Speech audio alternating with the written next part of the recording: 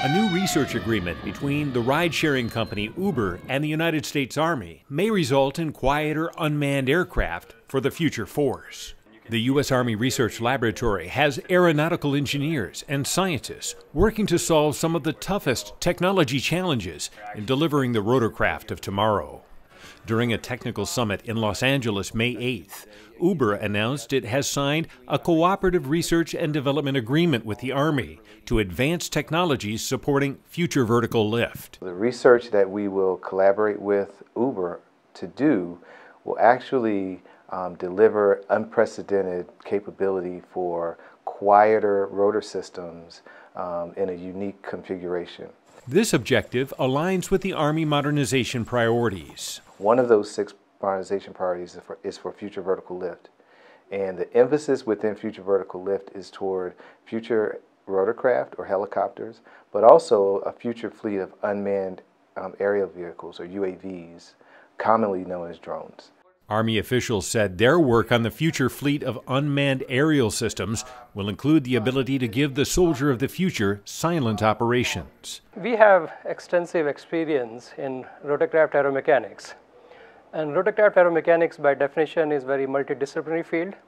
It requires expertise in different technical areas, and we have such a group. Uber engineers met the Army researchers at a conference in 2017, and soon after, discussions began about a potential collaboration. We have a 32-year veteran of NASA, Mark Moore, who's helping to design a lot of these aircraft. So it was a pretty natural partnership for us to connect with U.S. Army research and start looking into rotor technology. The key takeaway here is that the technology that's being developed has direct applications in both urban air mobility in the private sector as well as military applications. The laboratory aggressively seeks out private-public partnerships with academia and industry to reach its research goals. So I'm really confident because we have willing partners on either side.